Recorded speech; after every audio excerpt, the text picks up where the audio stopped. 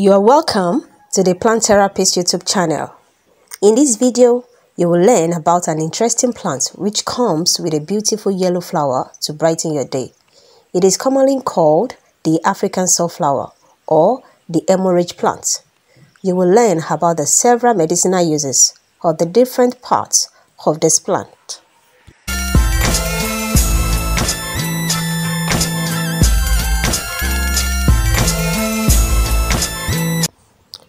The scientific name for African sunflower is Aspelia africana. Aspelia africana, and it belongs to the plant family Asteraceae. Other common names of the African sunflower are white sunflower or hemorrhage plant.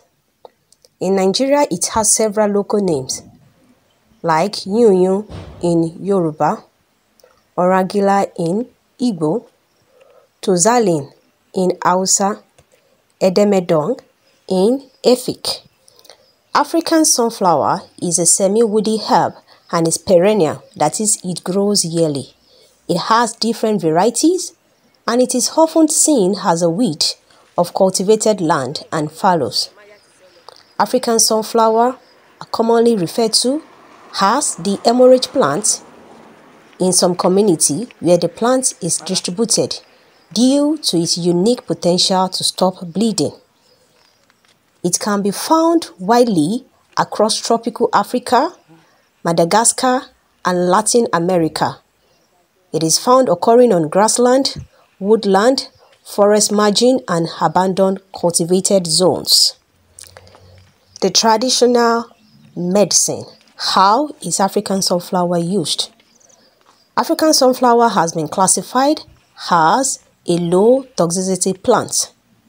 It is used in the treatment of wound. The fresh crushed leaves and flower of the plant are said to have extraordinary properties to stop bleeding. The infusion from the crushed leaves is applied on the wound throughout many African communities to stop bleeding, prevent microbial growth on wounds, for cleaning the surface of sore, and accelerate wound healing process. The leaves of African sunflower are commonly taken as an infusion by women after childbirth. A leaf infusion is taken to assist in childbirth and also to increase milk flow in women after childbirth.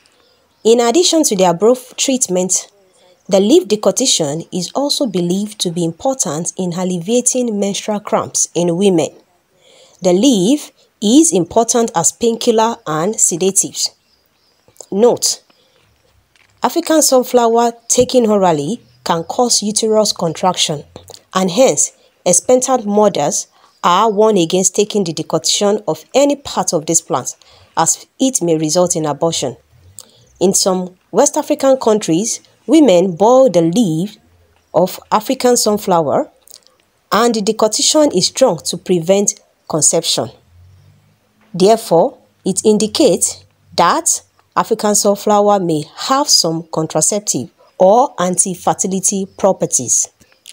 The leaf of African sunflower plant is also taken as treatment for gonorrhea.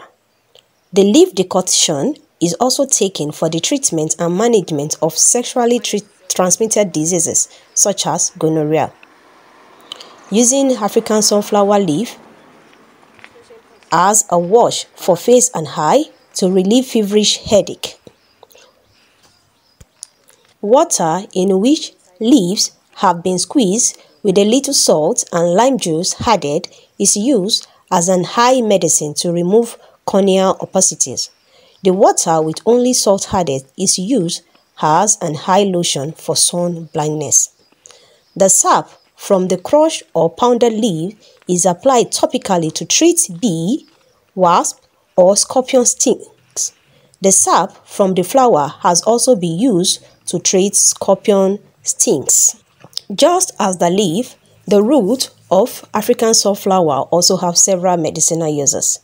The sap from the crushed root is applied to wound to promote rapid healing and to stop bleeding.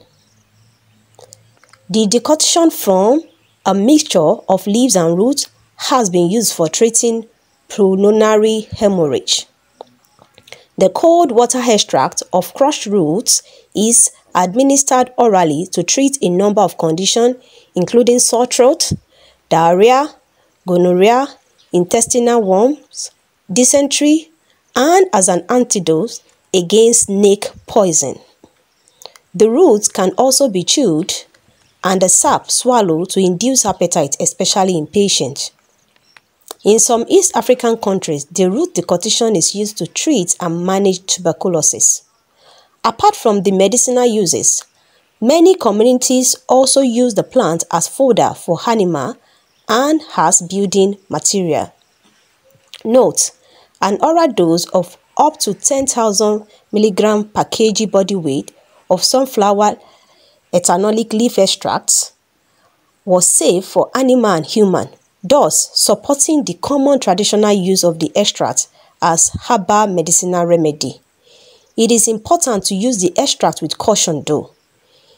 This is due to the possible harmful effect, especially on the reproductive system, on prolonged use of high concentration of the extract. Kindly click the like button, subscribe if you are yet to do so, turn on the notification bell, and also help in sharing this video. Thank you for watching. See you in the next video. Bye bye.